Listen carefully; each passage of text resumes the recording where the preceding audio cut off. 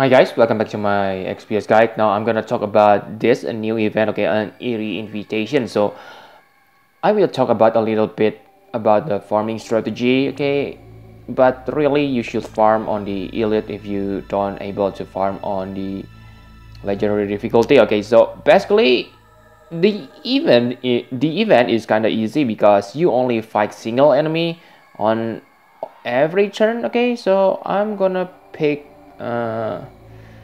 I'm gonna pick this, okay, Demon Rain, because there's only single enemy you can use your physical chainer. Okay, so I use Hyo and Regan.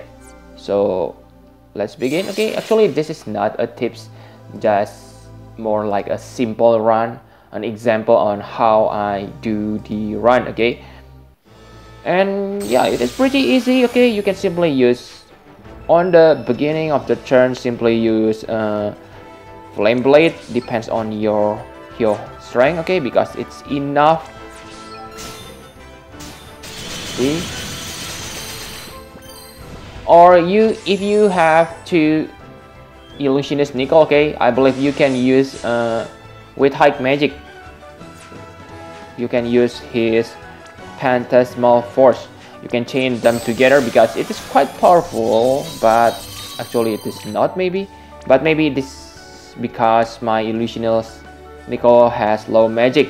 Okay, but yeah, you get the idea. You can use 2 Illusionist Nickel and 1 chainer, 1 finisher to finish the battle.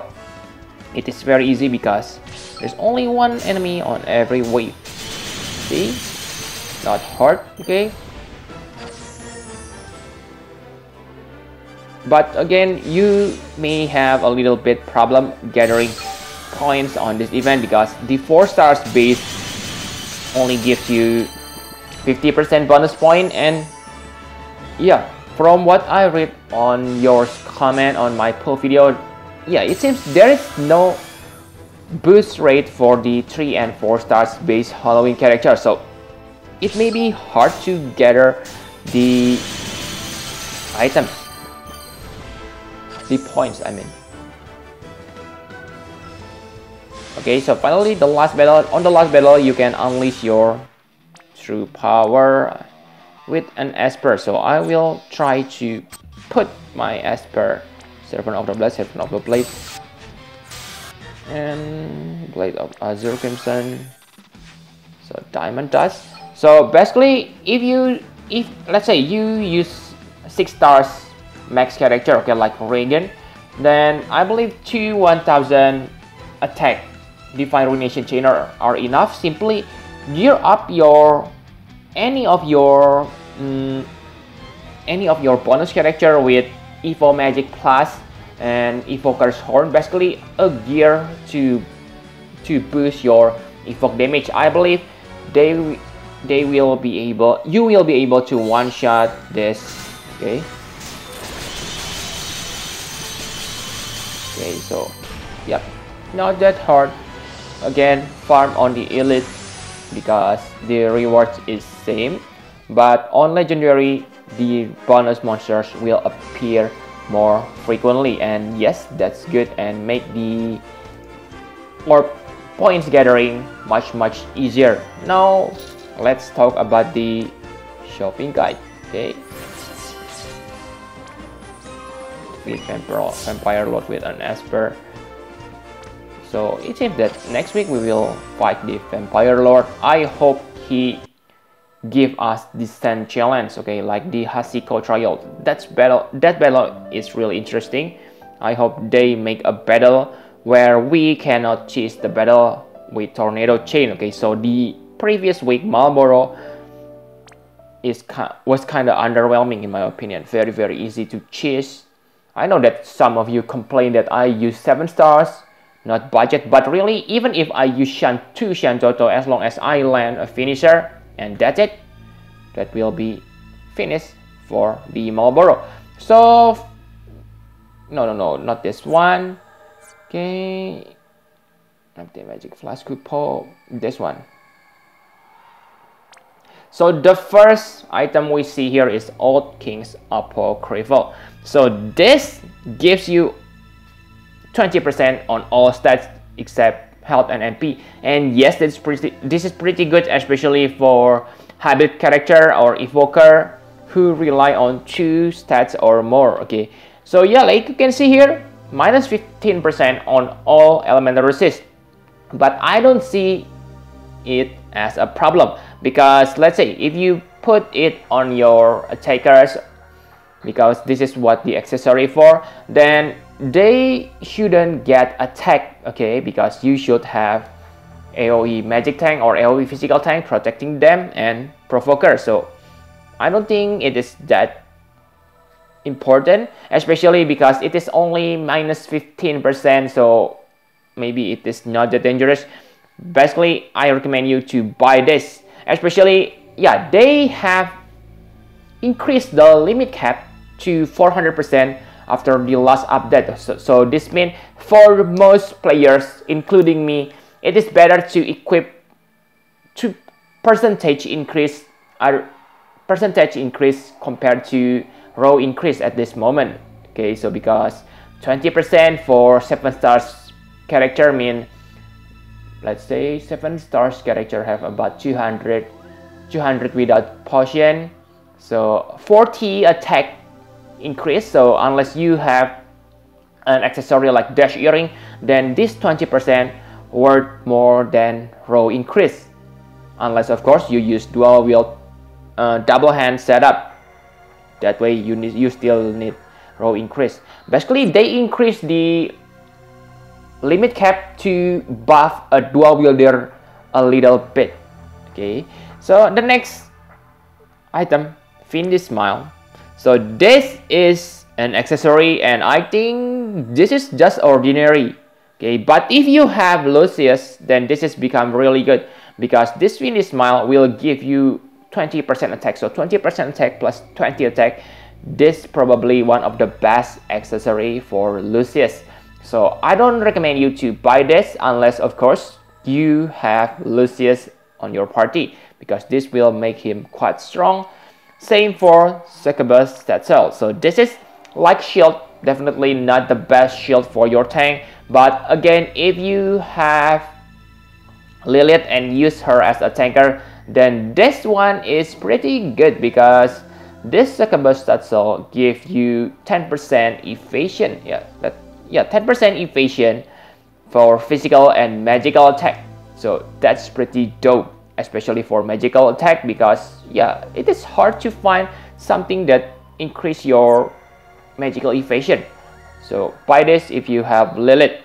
And the next is Seductress Armor. Again, this one may be good for a female tanker, but right now the notable female tanker is only Lilith. Okay, so Awakened Rain cannot equip this.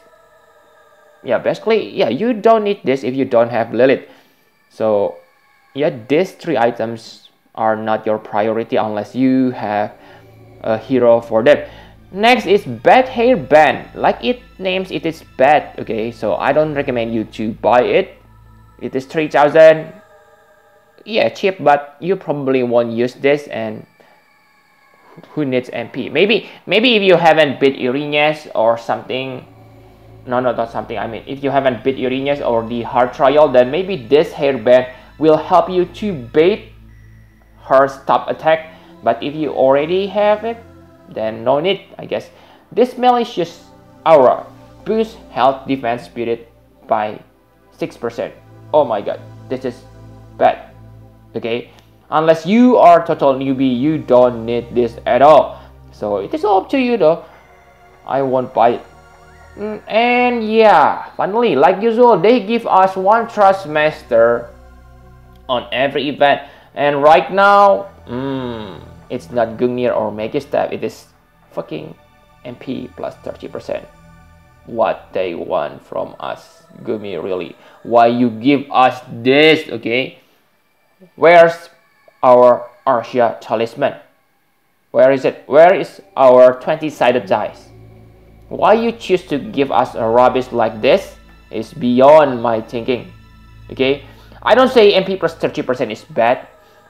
It is good, especially again for your support or on a battle where the enemy target your character with highest MP. But really guys, you know what, the continuation, okay, it is up to you whether to buy this or not. And next, finally, 5-star select summon ticket. You must buy this. There is no reason not to buy this one, because like you can see, the price is very cheap, 1,000. They are really being generous to us right now, okay? But because I know if they make it 150,000, the community will be angry, because there are 150,000 items. So this is the reason. So don't get your hopes too high, hoping that, oh my god, starting from the next event, Gumi will make the 5-star select summon ticket into 1,000. That's possible, but I think it is only applied at this time, okay? But I hope they really applied it next time. And yeah, the rest is like usual.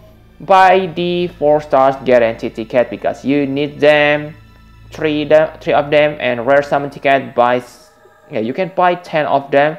Buy the 7 first, and the rest 3 later if you still have times to buy it, because it is very expensive, 6,000. Okay, the most important thing on this banner, I mean the tickets on this event, is this Halloween 2018 summon ticket. Why these tickets are important? Like I have said on the beginning, it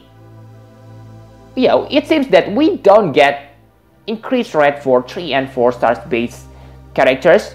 So these tickets, 7 tickets, are your hopes if you don't have 3 or 4 stars Halloween ticket, because from the picture it seems that we get increased rate from these tickets. Okay, let's buy it. But yeah, I don't get any bonus Halloween unit from using those tickets. Okay, and yeah, don't buy this 80,000. Like, you know, blast bow. I know blast bow, it is quite cheap, 8,000. But blast bow, who gonna use that? Okay, so I don't think you should buy this. It is not your priority. Jake's pirate ring, it is very good. Same for magical top hat, so buy this. Transmuggle, same with cat hat. And yeah, of course, for the very cheap Transmuggle, we get Excalibur. Don't ask me, okay? You definitely need to buy this, because yeah, Excalibur is Excalibur. For Machine Gun Plus, I don't think you need that, but it's all to you. Same for Transmuggle, always buy this.